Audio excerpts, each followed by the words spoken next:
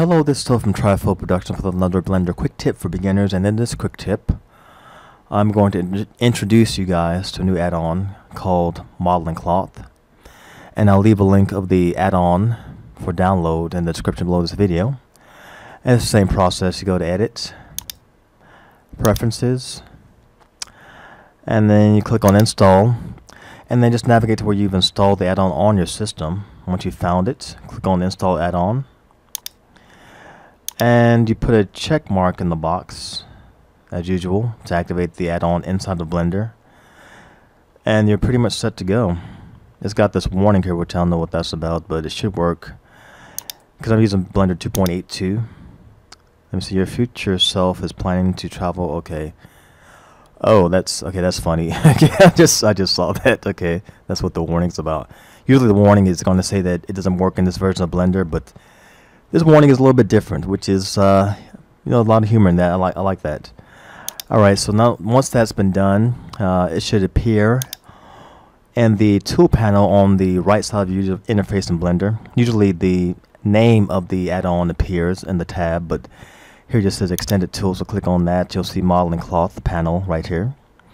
You'll see the options for donating, buy books, and once again this add-on is free, but donating money to the developer helps them develop better add-ons and even improve the add-ons that they've already made for us to use for free. So that's not a bad thing to do, to donate towards the cause.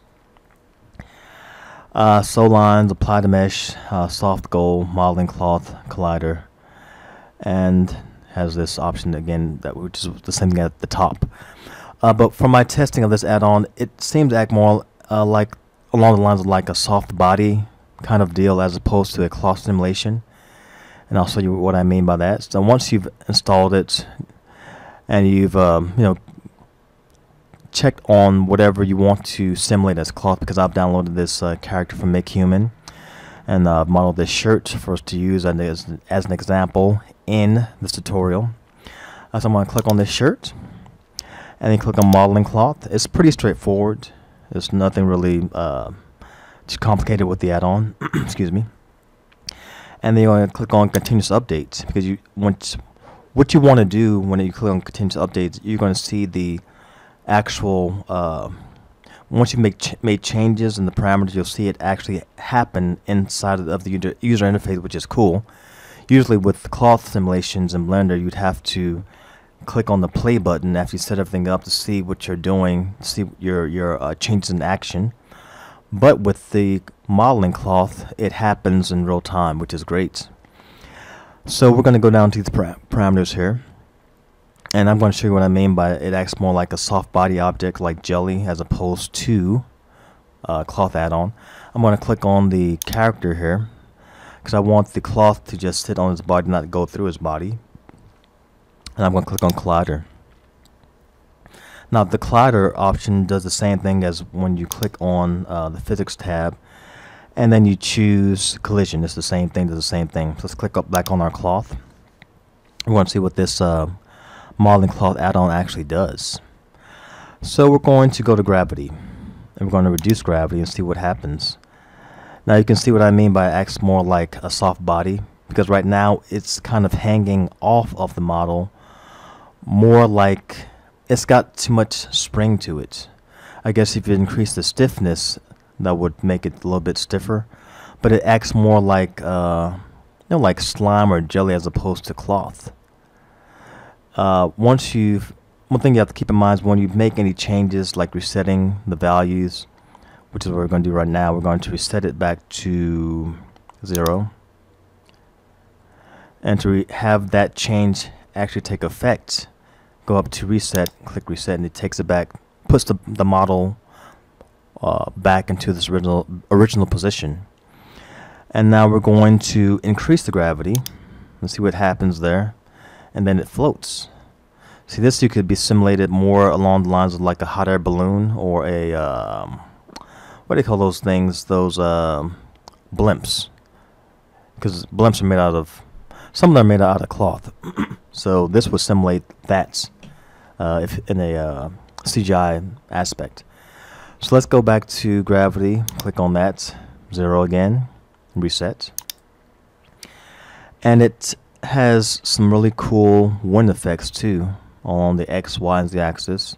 So if we increase the wind on the X axis, let's see what happens. It blows it in that direction. That's what it's supposed to, which is great. 0 again. And click on reset. And you can actually put pins in Blender. If you want to pin any piece of cloth, you would have to go to, it's a whole process, creating a vertex group, then highlighting the areas where you'd want the pin to happen, then open up the physics tab and go to the cloth simulation and go to the shape tab inside of Blender. Then you'd have to click on the pin and then select that vertex group that you just created to cause pinning to happen. But with this modeling cloth, all you have to do is just click on create pins, and then it has these little orange dots here. Then you just pin, just left click. That's all you have to do. Left click, left click. Let's pin the whole top part, and then press escape to get out of that. And then let's press let's click on the cloth again, and then we're going to press the increase the wind on the x-axis again, see what happens. And see, that top part is pinned. It's not going to move at all. Let's kind of reduce any changes you make. Make sure that once you made those changes to any parameters, click on reset. And that's a more gentle blowing of the wind, which is cool. So this is not a bad add-on at all, and because it's free, that actually says a lot more about it. Because you can do some really great simulations in real time with this add-on and come up with some really great results. And this looks really great. And let me take this, let's go back down and turn the wind down to 0 again, enter, and reset. And if you have a situation where your cloth, so to speak, is going through excuse me, going through itself, you just have to go up to, let me see, self collision should be here somewhere. Self collision, let's click on that, and that should help the cloth not to go into itself, which is something that tends to happen in cloth simulations and 3D animation just in general. And it's got a lot more parameters to it, a lot more cool options in it. Strength source, grow source, delete the pins. Let's delete these pins. Let's see. Oh yeah, there you go. So how to delete the pins? Let me see. And sometimes it is, because it's open source, it's a little finicky sometimes. Let me show you what I mean when it comes to being finicky. In terms of it not really simulating cloth movement. Let's leave these pins where they are. Let's open up a new scene. New and general. Let's not save this. Let's delete this cube here. Delete on the keyboard. Shift A, plane. Let me scale this up by pressing S. Tab into edit mode. W to subdivide. And then here, when you drag this all the way up, this goes up to 10. But to get more subdivisions, just left click in there and just type in whatever number you want. Let's type in 20. Enter. And let's tab out. W, shade smooth. And I'm going to show you what I mean by it being kind of finicky when it comes to cloth simulation. Let's click on modeling cloth again, and we're going to click on, let me see, continuous updates, and grab, and it turns the pointer into a hand. When you grab the middle, you see it moves. Okay, it moves like this, which is cool. But to me, it still kind of moves like jelly, so to speak, like slime almost. Okay, and to get out of this, press escape first, and then resets. Now, we're going to press self collision. And once we do that, the cloth is not supposed to go into itself at all, because before we clicked on self collision and we drug it around the way we did previously, the cloth was going into itself. And you saw those like little kind of black areas. That means that cloth is intersecting into itself. Now let's click on grab again. Let's see what happens. And it's still it's still doing it, so to speak. You know, people can be saying, well, you're dragging it through itself, so what do you expect? But still, there should be some kind of difference between when self collision has been activated and when it hasn't been. And to me, it still kind of looks like the self collision is not really working that well, so to speak. But that's the only issue I've kind of seen with it. Escape again, reset. When it comes to the self collision part, it doesn't really seem to. It seems to be trying to calculate it because it seems to lag a little bit. But in terms of like the appearance of it, not really, the cloth not really going into itself, you can't really tell that well. But yeah, for a free open source add-on, this isn't a bad add-on at all. I mean, you could do a lot of things with it.